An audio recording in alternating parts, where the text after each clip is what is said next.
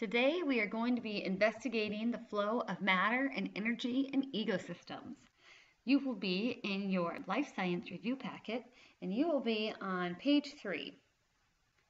So let's first determine, what is a food web?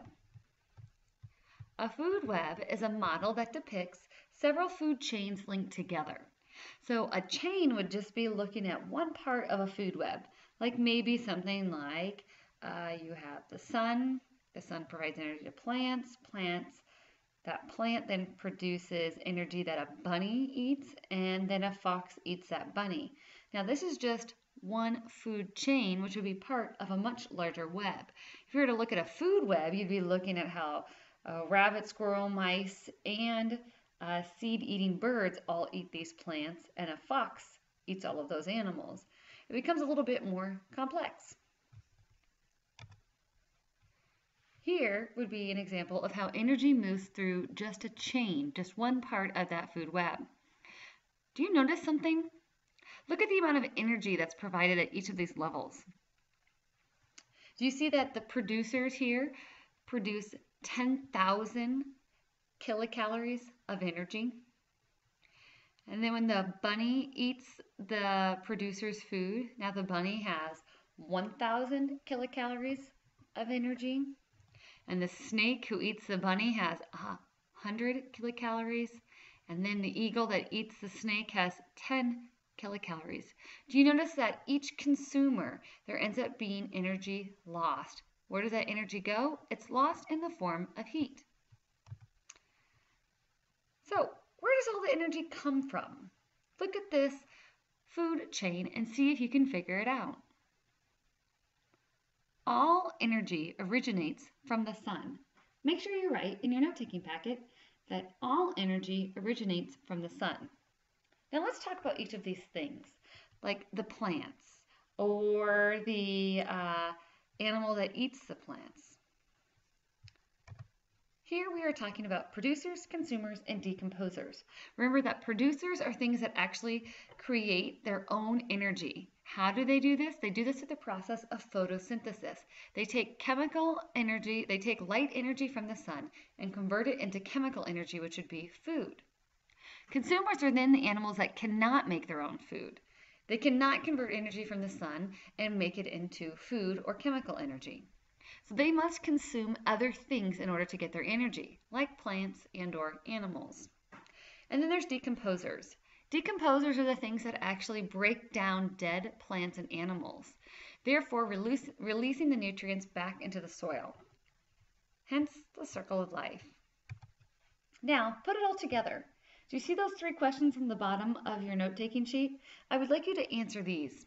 Compare and contrast the roles of consumers, producers, and decomposers in our ecosystem. Go ahead and write how they are similar and different. Also, make certain how you talk about how all of the groups are interrelated and how they depend upon one another. And why do you think producers are so important to us? Go ahead and write your answers in the space provided. When you are done, turn your paper over.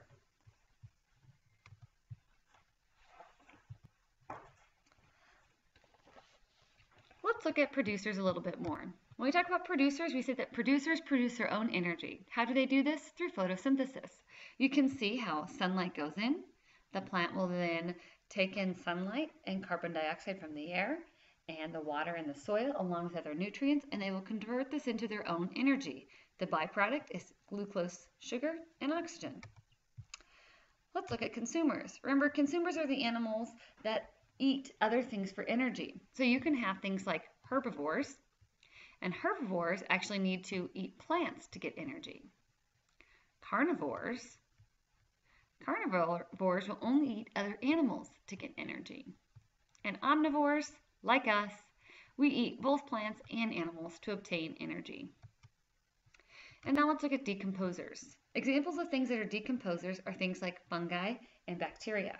I hope this helped you answer the 3 questions on the bottom of your note-taking sheet. Now let's look at examples of things like producers, consumers, and decomposers. What do you think a cat would be? It is a consumer. What about grass? It is a producer. a cow, mushrooms, a flower, a houseplant,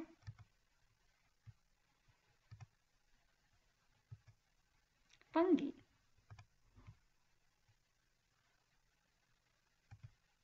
a human. You get the idea. Now let's look at food chains. Put these in order. You would start with a producer, a primary consumer, and a secondary consumer. Let's try something a little bit more complex. You would start with a producer, a primary consumer, secondary consumer, and tertiary consumer. Now that we've looked at the things within a food chain, let's look at where these food chains are living, and that would be ecosystems. Let's first look at the ecosystems that deal with water. Let's first start with a freshwater ecosystem. Freshwater ecosystems are ecosystems that include streams, rivers, ponds, and lakes. Make sure you write down examples of freshwater ecosystems on your note-taking sheet. Let's also look at a marine or saltwater ecosystem. This would be things like estuaries. Make sure you write estuaries down on your note-taking sheet. So this is where you have things like freshwater or rivers meeting up with an ocean. So you have freshwater meeting up with saltwater. And then a non-water ecosystem. This would be the ecosystem that we live in, and this is a prairie ecosystem. A prairie ecosystem deals with grasses. Think of Nebraska. We have a lot of grasslands, and that's great because we have livestock like cows that graze on these grasses, these wheats and grains. Now, let's look at other parts of an ecosystem. When we look at an ecosystem is made out of 4 different things. Let's first start with the smallest part, an organism. Make sure you define organism in your note-taking packet. I actually want you to draw an arrow between the triangle that you see in your note-taking packet. Write organism and define it. An organism is a living thing that needs certain things to live and grow and reproduce. When you have multiple organisms that come together, well, now we have a population. And a population is all members of one species living in a particular area. So a population, you could have like a population of deer, or a population of rabbits, or a population of people. But notice that it's always one species living in a specific area. If you want to talk about multiple species coming together, well, then you're talking about a community. And a community is when you have multiple populations of different species coming together and living in an environment. And then the last big picture is an ecosystem. And an ecosystem is where you're looking at not only the community, all the living things that are in that environment, but you're also looking at the non-living. An ecosystem is looking at both living and non-living things. We will talk more about these living and non-living things later. Make sure you've written down all 4 of these definitions in your note-taking sheet. Remember, this is a pyramid of an ecosystem. Think of it a lot like when we talked about human body systems, and we talked about how cells make up tissue, and tissue makes up organs, and organs make up organ systems. It's the same thing. An organism builds into a population. When you have multiple populations, you have a community. And when you have a community living with non-living things, you have an ecosystem. Let's look at one last aspect of an ecosystem. Let's look at ocean zones. When you look at your ocean, you can have 4 different zones. You can have what's called the intertidal zone. And the intertidal zone is located between where you are going to have your highest high tide and your lowest low tide. The neritic zone is a region where the water is shallow, and this is the low tide line extending all the way over to the continental shelf. And then you have the surface zone, which would be the open ocean beyond the neritic zone, and it extends to about 200 meters in depth, which then brings you to the deep zone. And the deep zone is everything beyond that. So that we're talking about the very bottom surface of our ocean floor. On a trip to the beach, what are some things you would expect to see in each of these zones?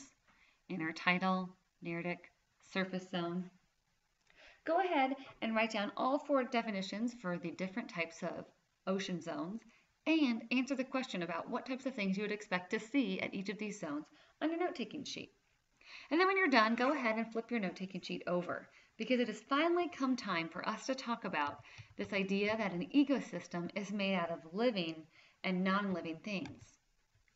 When we talk about living things, what we're talking about are biotic factors. Remember, bio is talking about life.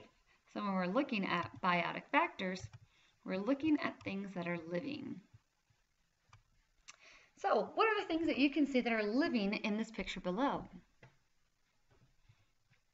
If you identify things like trees or grasses, those would all be things that are biotic factors.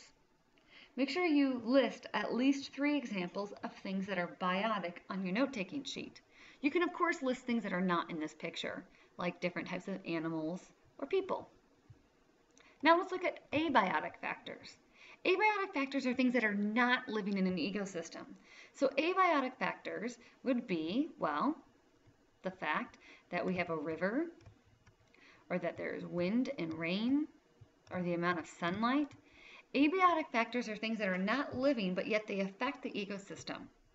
So the amount of moisture that is in the air or in the soil, the type of weather that we have, if we have rocky terrain or sandy terrain, those types of things are considered abiotic factors. When we look at an ecosystem, we not only take into account the things that are living and not living, but we also take into account the carrying capacity of that ecosystem. How many animals can actually live in this region successfully? This is carrying capacity.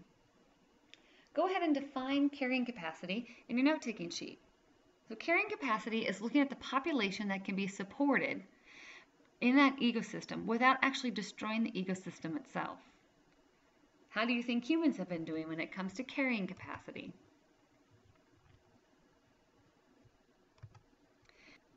So let's look at population in more detail. So we learned earlier that an organism, it would be a living thing like an animal, and that if you have multiple types of that animal coming together, that this is a population. So a population is where you have multiple individuals of the exact same species living together in a similar space at a similar time. So this would be like a population of butterflies or a population of deer or humans. And when we talk about populations, these populations do not live in seclusion. Populations oftentimes interact with other populations of animals. And this is where we have symbiotic relationships forming. What is a symbiotic relationship? A symbiotic relationship is just talking about the association between different organisms. So what you're looking at is, do these organisms benefit each other? Or do they just live interdependent of each other? An example of an organism benefiting would be communalism.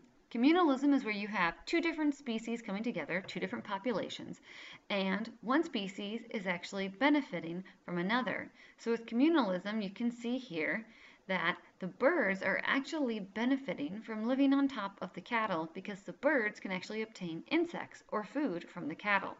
The cattle are not harmed, but they are also not benefiting from this relationship. Mutualism is where both organisms are equally benefiting from the association of the 2 populations living together, like the fact that clownfish can hide from predators inside a sea anemone, and the clownfish scares away the butterfly fish, which actually normally eat sea anemones. And then there's the last form of relationship, which would be parasiticism. And this is a relationship between 2 organisms in which one species, the parasite, is actually benefiting at the expense of the other species, like the host. And an example of this would be like fleas biting on your dog's skin. The fleas receive food while the dog receives pain.